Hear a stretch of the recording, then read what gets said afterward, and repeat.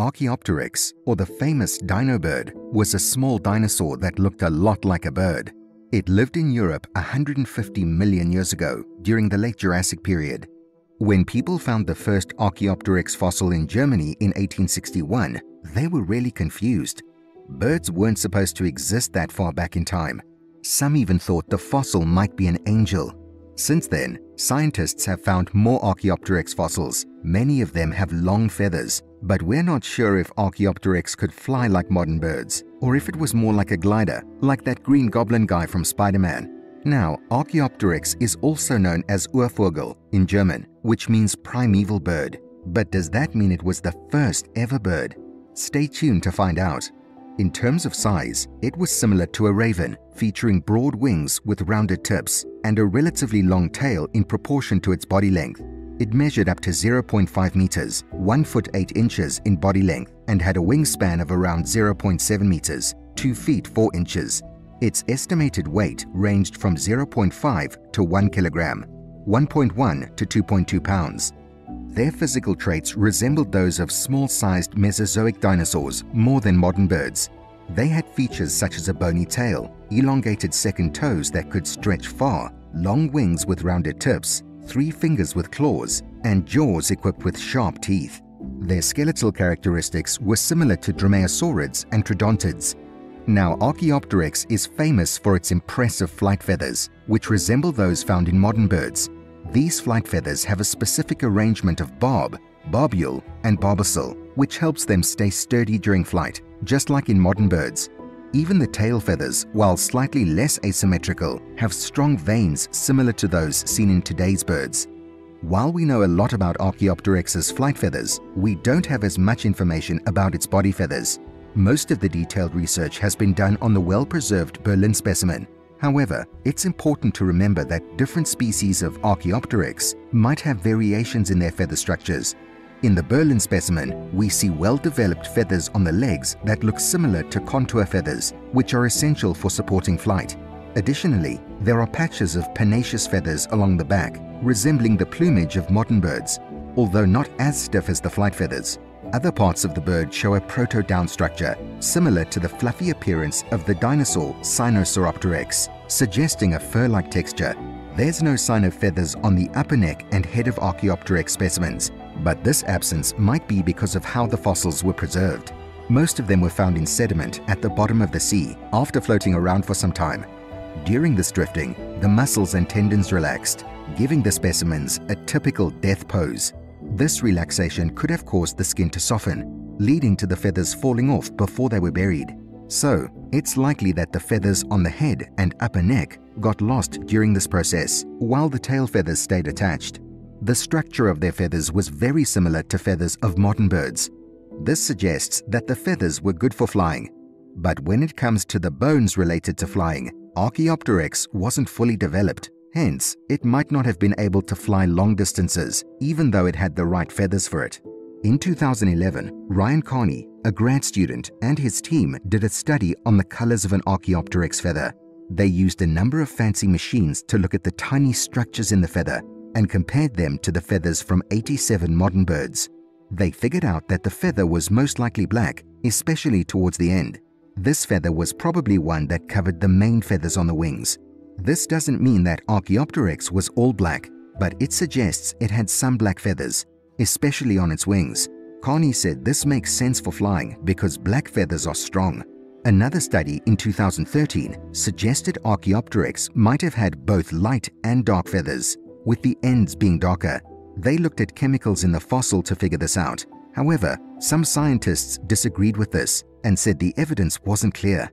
In 2020, Carney and others showed that the feather they studied was completely matte black, not shiny or mixed with other colors. But they still don't know for sure what the rest of Archaeopteryx looked like. But what we do know is that it evolved from small meat-eating dinosaurs. Now, some scientists have pointed out that other bird-like dinosaurs of similar age, or even older than Archaeopteryx, had features very similar to it. These features include things like feathers, hands with 3 fingers, a wishbone, and long, strong arms.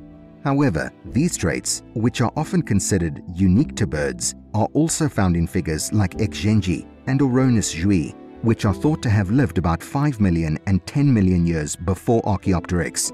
Because of this, scientists argue that Archaeopteryx might not actually be the earliest bird in the world. Instead, they suggest that many of the features used to describe birds could apply to a broader group of dinosaurs called Primeval. This group includes birds and Deinonychosaurs, which are a type of theropod dinosaur that includes troodontids and dromaeosaurs. Archaeopteryx lived in what is now Bavaria, Germany. Back then, during the Late Jurassic Period, Europe was closer to the equator and had a warm and dry climate compared to today. These creatures inhabited areas where there weren't many big trees suitable for gliding. The structure of their claws indicates that they likely didn't climb trees often. Instead, their ability to fly might have been related to their behavior for hunting or escaping from predators. Along with Archaeopteryx, other small creatures like insects, lizards, and even some flying reptiles called pterosaurs, as well as the small dinosaur Compsognathus, also lived there. While not much is known about its diet, we do know that Archaeopteryx was a carnivore, meaning it ate meat, and based on the size of its head, mouth, and teeth, it probably preyed on small animals. This likely included large insects and possibly small lizards and mammals. It probably caught its prey using only its jaws and may have used its claws to help subdue larger prey. A study in 2009 looked at how fast Archaeopteryx grew compared to other birds and dinosaurs. They found that Archaeopteryx probably grew slowly because its bones didn't have many blood vessels on the outside, which is usually a sign of slow growth in animals. Since they couldn't directly analyze Archaeopteryx bones to see growth rings, they used bone porosity, how holey the bones are, to guess its growth rate. They guessed it might have grown as slowly as a duck or as fast as an ostrich. Based on this, they estimated it would take around 970 days for an Archaeopteryx to reach adult size, which is about 2 to 2.2 pounds. Other ancient birds like J. helornis and Sapiornis, as well as a dinosaur called Mahakala, also grew slowly. But birds like Confuciusornis and Ichthyornis grew faster, similar to modern birds. They also compared Archaeopteryx to kiwi birds, which also grow slowly, suggesting they might have similar metabolism. A recent study by scientists from the American Museum of Natural History and the University of Texas looked into the brain of Archaeopteryx. Birds today have really big brains compared to their bodies. Scientists call this hyperinflation, but reptiles, on the other hand, don't have such big brains. When scientists traced back the family tree of birds to dinosaurs like the theropods, they wanted to know why bird brains were so big. Archaeopteryx's brain was somewhere in between the brains of distant theropod relatives like Tyrannosaurus rex and modern birds. It had parts that looked more like those of birds, especially in areas for seeing and hearing, which might have helped it fly. But as more fossils of feathered dinosaurs were found, the American Museum team wanted to take a closer look at brain sizes. Their study showed that Archaeopteryx wasn't as special as they thought. Other feathered dinosaurs like Xanabazaar and Conchoraptor actually had bigger brains for their body size.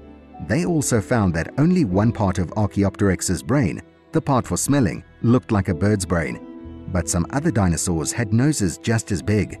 These new discoveries make us wonder about how dinosaur brains evolved.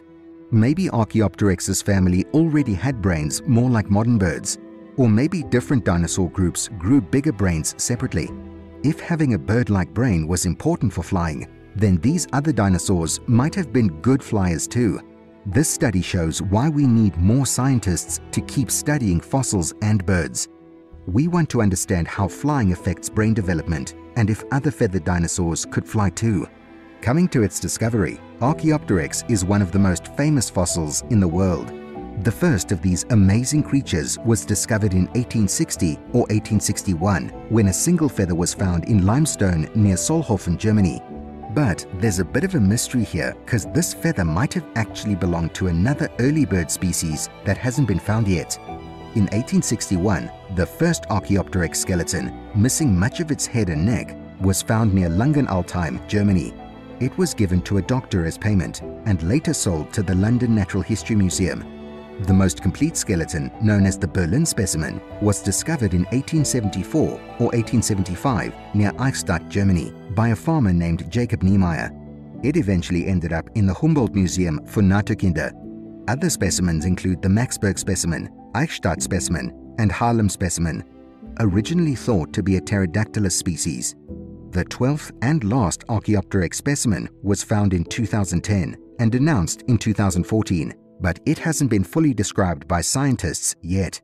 Now, Archaeopteryx holds significant importance in the history of science for several reasons. Firstly, its discovery came at a pivotal time, just 2 years after Charles Darwin published On the Origin of Species, which introduced the theory of evolution. At the time, many people, including scientists, were skeptical of Darwin's ideas about animals evolving over time. The fossils of Archaeopteryx provided tangible evidence supporting the concept of evolution.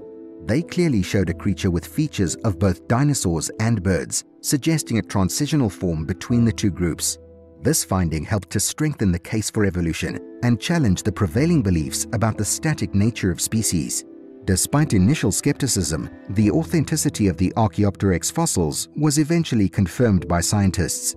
This resolved any doubts about the legitimacy of the discovery and further solidified its importance in the scientific community. To wrap things up, Archaeopteryx was a strange mix between dinosaurs and birds. Its fossils offer a window into a pivotal moment in evolutionary history when dinosaurs evolved into birds. Overall, it marked a landmark moment in the study of dinosaurs and evolution. It remains one of the most significant finds in the history of paleontology, highlighting the interconnectedness of life on Earth and providing valuable insights into the evolutionary history of birds. As we keep learning more, Archaeopteryx reminds us how everything in nature is connected and how there's always more to discover. And that's all for this video. Do you think Archaeopteryx was more a bird or dinosaur? Drop your opinion in the comments below. And if you enjoy learning about ancient creatures, make sure to hit that subscribe button and stay tuned for more cool stuff about the past.